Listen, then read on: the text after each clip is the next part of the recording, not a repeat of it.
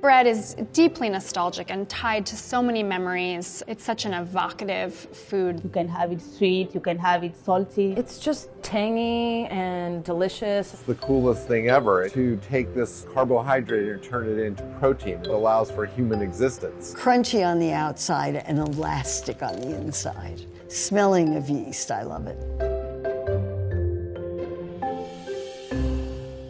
Anyone can make bread, and that's fantastic, but making really, really good bread is really hard. People spend years perfecting their bread making technique.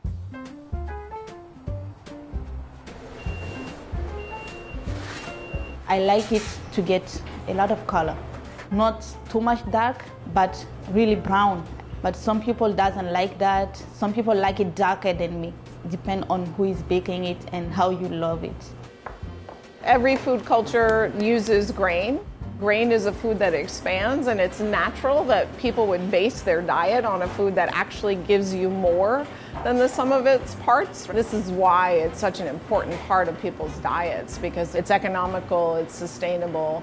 Bread can be made on 3 ingredients, right? Flour, water, and salt, but there are a couple other considerations that I think are crucial to really making a perfect loaf of bread and making the same loaf of bread every time, and that's temperature and time. Certain doughs will like to ferment at a certain temperature, and certain doughs might be warmer or cooler, and certain doughs are very, very fast. But understanding how those 2 variables fit in to the baking process are crucial to making good bread. So it takes discipline, it takes intuition, and it takes a lot of practice.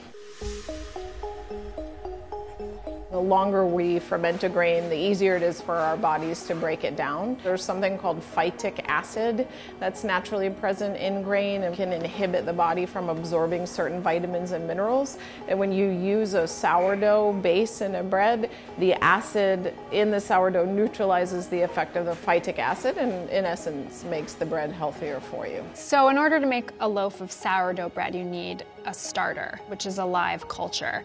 And that's its own incredibly fascinating thing because it's alive and you can pass it on.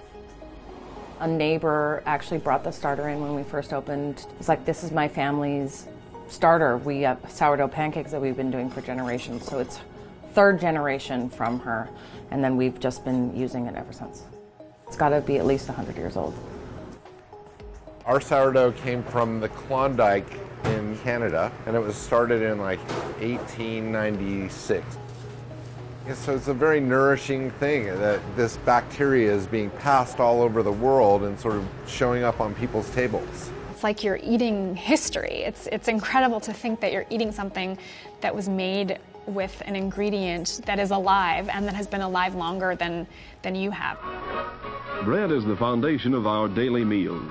It's the #1 food on the tables of people all over the world. A few years ago, Oprah came out with an ad for Weight Watchers. She's one of their spokespeople. It was just this very simple, short video in which she said, "This is the joy for me. I love bread." Really, the message is that it's okay to eat bread, which I think people really responded to. I think it resonated because bread has been very villainized. Atkins diet books have sold in their millions. In Britain, second only to sales of Harry Potter books. I was a teenager at the height of the Atkins diet, so that was like the early aughts. To me, it seemed like a worldwide phenomenon, this idea that carbs should be avoided at all costs, and I remember watching people scoop out bagels.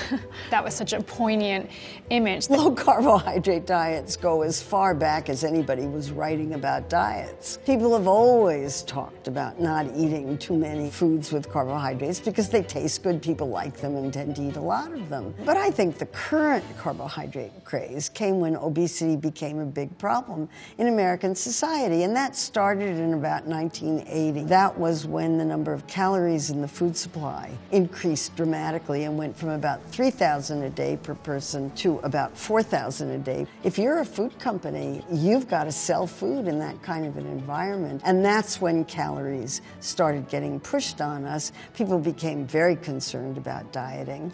Well, I'm especially suspicious of the paleo diet, given that humans in the Paleolithic period didn't live that long. So the idea that eating in that way will extend your life seems slightly suspect to me. Well, when I hear about the paleo diet, I think the people who invented it didn't really know very much about what people ate 50,000 years ago, because guess what? We can't even figure out what people ate yesterday. Nobody wants to read, eat your veggies and balance your calories. That's so boring. But everybody loves diet books that have simple solutions. Formerly, most bread was made in the home, but it took experience and a lot of hard work to turn out good bread every time. There's definitely good bread and there's bad bread. I grew up with bad bread. It was supermarket packaged white bread loaded with additives, no fermentation, lots of sugars and artificial ingredients, and that bread is not good for people, and I think a lot of us grew up with bread like that and maybe still eat bread like that, and so yeah, it's making us sick.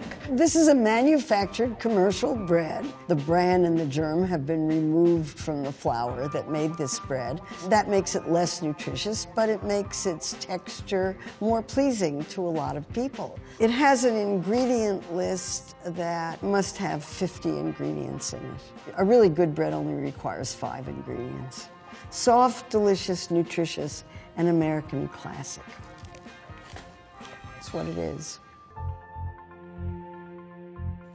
There's definitely been an explosion of bread fanatics on Instagram, particularly sourdough has become a real hobby for people. There's really kind of no end to the experimenting and noodling you can do, and it's pretty wonky. You can get really, really into it. Oh, you hear that, Vinny? Sounds like you're cabeza.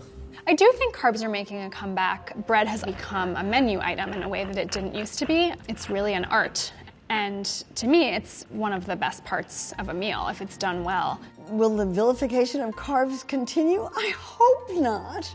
I wish people could enjoy what they eat and not worry about this so much. As the world has gotten more chaotic, as the news has gotten worse and worse, people are looking for things to throw themselves into, and I think making bread is a really tactile experience that really requires a lot of focus and time, and I think it's sort of the ultimate hobby for our age in a way that you really have to turn off.